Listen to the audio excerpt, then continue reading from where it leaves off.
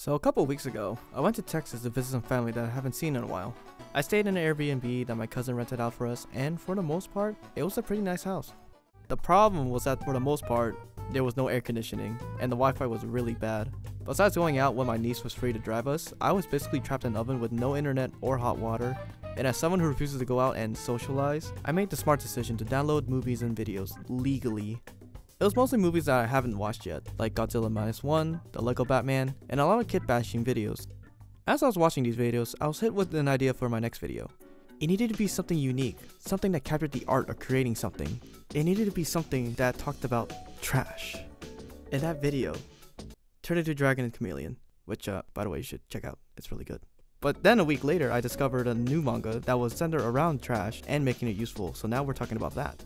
Gachiakuta is a dark fantasy manga written by Kei Urana and is published by Kodansha. The story is set in a place called Heaven, a floating island that houses two groups, the wealthy upper class and the tribesfolk. The wealthy aren't exactly super rich, with a lot of them being just regular people with access to a lot of things. As you can imagine, they act exactly how you would expect them to, as they constantly look down on tribesfolk and are very materialistic, always replacing things over the smallest mess-ups. Our main character is one of those tribesfolk, Rudo. He makes a living by being an illegal dumpster diver, finding anything that the wealthy throw out and then reselling them. Despite being in the same situation as everyone, they all constantly treat him like trash, all because of his father. You see, trashfolk are people that descended from criminals, and have been trying to get rid of that image for who knows how long. Since Rudo's father was a murderer and he kept killing people, this ruined their reputation, and Rudo had to shoulder all the blame. Gee, thanks a lot, Dad. His life isn't all bad, however, as he still has people in his life that care about him. The two being Chiwa, his childhood friend, and his adoptive father Recto. On his way back from trying to rizz up Chiwa, he comes back home only to find his father murdered. The police show up and they arrest Rudo, believing that he's the killer, and sentence him to the Abyss, a place where all the trash that the wealthy throw out and criminals are dumped. He tries to tell everyone that he's innocent, but no one believes him, and since Chiwa has been watching Tower of God, she drops him as well. With no one on his side, Rudo calls everyone out for their bullshit, and there he spots the man that murdered his father. He vows to kill him and everyone for falsely accusing him, and just before he could finish, he's dropped into the Abyss, giving us the coolest panel I've seen in a while. In fact, it's so cool that I actually have this on my wallpaper. God, I love reading manga. From here, we see the actual setting for the manga and where most of the story will take place. The Abyss is a dystopian world where the trash that's been dropped has mutated into monsters and made most of the world to be unlivable. Unlivable? What the fuck? Think of it like the world of WALL-E, but with a bit of Fallout vibes to it, as there's many distinct cities, locations, factions, and colorful people, like this old guy here. I mean, old lady. The cast have their own distinct personalities, and it's best represented through the weapons they use. You see, the way that people get special powers is that the item they're using needs to have some sort of personal connection to them, and over time, they'll collect this energy called anima. Once enough is collected and you're able to use it, you'll become a giver, and are able to kill monsters that live in the Abyss. This is honestly one of the coolest concepts I've seen, and as more weapons start to get introduced, I get excited seeing how they'll be used. We have people using scissors like it's Kill la Kill with their legs, paintbrushes that can make attacks come to life, nail guns turning into rail guns, and a stick that becomes a metal stick. Trust me, he's a cool character, just let him cook. Rudo as a main character feels very realistic as he's compulsive, awkward, and very oblivious to certain situations. It makes sense since he was literally dropped into another world alone and is witnessing a massive culture shock. One thing that doesn't change for him, however, is his love for junk. To him, they remind him of his father and the lessons that he taught him about taking care of items.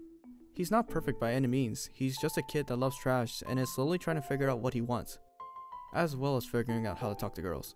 Man looks just like me for real, like look at him, blank face and everything. As we start to uncover bits and pieces about the world, we're still left with some questions about how it's all connected. We're only at 104 chapters at the moment, and we still don't know anything about Rudo's origins, how his father got his gloves, or even what this is. I appreciate that the author is taking her time with explaining the lore of the world and not speedrunning towards the big reveal, giving us time to form our own ideas and theories about what's happening. Needless to say, the art style is fantastic, as you might imagine from somebody who worked with making the art for Fire Force. I'm not an art expert by any means, but my sister is, so I had to ask her for help in making this segment. What can I say, my monkey brain saw good art and my neurons got activated. What makes the manga unique is the way that the author shades her art as compared to others. You can see her constantly using this mark making technique in almost all her panels, and it helps make her themes about objects stand out. Her character designs are some of the best ones I've seen, with each design having a unique outline that you can visibly recognize. From their hair all the way down to their clothes, everything just has this strong punk aesthetic to them, and it fits well with this dystopian world. Fight scenes feel cool to watch as there's just this fluid motion to them, making the action feel fast and explosive. Let's also not forget to give props to Ando, because these graffiti designs are just amazing. If it wasn't obvious, I really like this manga. The themes, the art, everything is just so amazing, and its theme of treasuring your items is really wholesome, and in today's society, it speaks a lot. But how easy it is to replace things that are broken or just upgrade to the latest model, we forget how much time we spent with them and just how well they've served us. For me, I still have my Game Boy that a best friend gave to me. Even though I don't play it now, I still remember the fun times I had with it. For others, it could be their first car, a pair of shoes that they saved up to buy, or even something as simple as a pair of earbuds. You'll always remember the fun times that you spent with it, no matter how many times you upgraded or changed it.